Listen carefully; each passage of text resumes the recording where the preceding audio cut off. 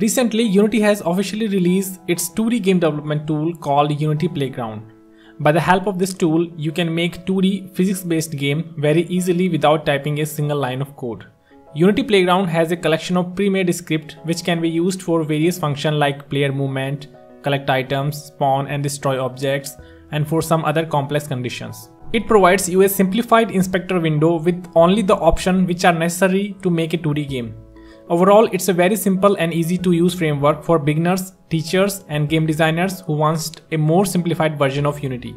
In this video, we will learn about Unity Playground's features and how we can use them to make a 2D game. And we will also recreate a simple 2D adventure game from scratch, which is included in this package so that you can have a good understanding of it. So without further ado, let's begin. Okay, importing Unity Playground is very easy. Just go Windows, Asset Store and type Unity Playground and download from here, and make sure to import in an empty Unity project. In this package, there are 6 different types of small 2D games which you can use to learn more about how to use this framework. It also has a collection of 2D sprites for background, character, props, trees and some particle effects. And finally, here is the list of pre-made scripts to make a game with cool icons. We will explore some of these scripts throughout this video. All these scripts have a short description about its functionality. You can also use these cheat sheet images to know more about this script. You can also turn on and off anytime this playground framework if you want to use default inspector window.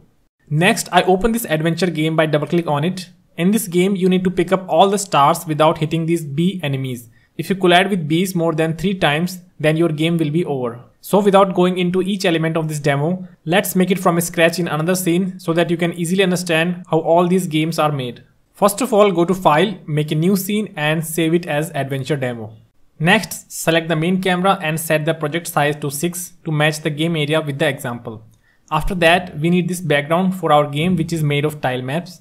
To make a new tile map, just right click, 2D object and click on tile map. This will make a new layer of tile map. If you want to know more about tile maps, please visit Unity's official YouTube channel. I will give a link in the description. Next, set the cell size to 2x2 so that we have enough area for our player to move around. Select our tile map layer and you will notice that in our scene view, the grid lines are much more visible, which means you can place different types of tile in each grid boxes. I will explain this in a second. Next, go to Windows, 2D and click on this tile palette. And luckily, it already has a tile palette which was used in the adventure example. Next, without going any detail, just select this rectangle tool and choose this tile and click and drag to fill a large area with grass tiles. I'm also painting some different tiles to get a nice variation in the grass. You can also remove the tile by holding the shift key. Next, I paint some rock tile for pathways. Actually, I'm not a designer, so please ignore my awful level designing skills. You must be thinking that even though these tiles are looking black and white here, but why these are looking colorful in the scene? If you go to this tile folder inside the adventure folder, you will see all the tiles used in this palette. And you can change its color from here, which will apply to all the tiles in the scene. Pretty handy. And suddenly you will notice that our tile palette is now become colorful again. It may be a bug or something, but now you know how to fix it. Next, let's add some walls to limit the player movement in the scene. For that, go to Images, Building and drag and drop this wall sprite in the scene. Right now you can't see the sprite because it is behind this background grid. To fix that, go to tile map and set the order in layer to -5 or lower. Now our wall sprite is visible. Now you can copy and paste this sprite to complete the border, but I want to show you a quick way to do it.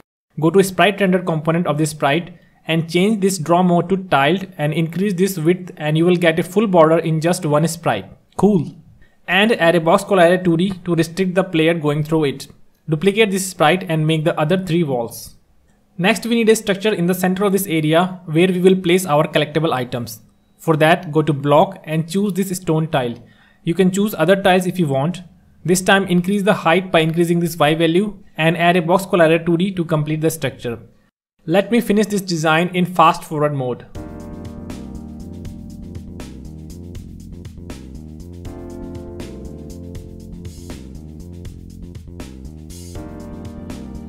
Next, to organize the scene, I make an empty game object by right click and select create empty and reset the transform by clicking on the 0 and 1 button. Next, select all the wall objects and drag onto this empty game object and shrink these objects. Let's add some plant from this nature asset folder. Drag and drop this tree into the hierarchy. First set the scale to 0.5 and 0.5 and add a circle collider 2D at the bottom of this tree to prevent player going through it. Decrease the radius of this collider, but now the question is, how do we move this collider at the bottom? If you click on this extra option button, then you will find some other parameter of this component which are hidden by default. Now you can change this offset value to move the collider to the bottom. Next, copy and paste a few more copies of this tree around in the scene. Also add some other trees and plant for variation.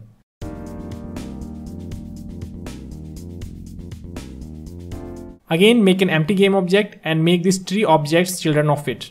Our environment is now ready. Before going further, please save your scene. Now let's add our player and add some functionality to it. For the player, this package has some pre-made character prefab which you can drag and drop in your game. The beauty of this character is that they are fully customizable. There is a great list of artwork to choose from and make the character you want. Feel free to play with these sprites and make your own character designs. For a quick demo, you can either modify the existing character or go inside character bodies folder and drop this character body sprite in the scene and add different types of eyes, hairs, mouth and hats to give it a look you want. You may need to adjust this order in layer option to place the element in the front and back of the character.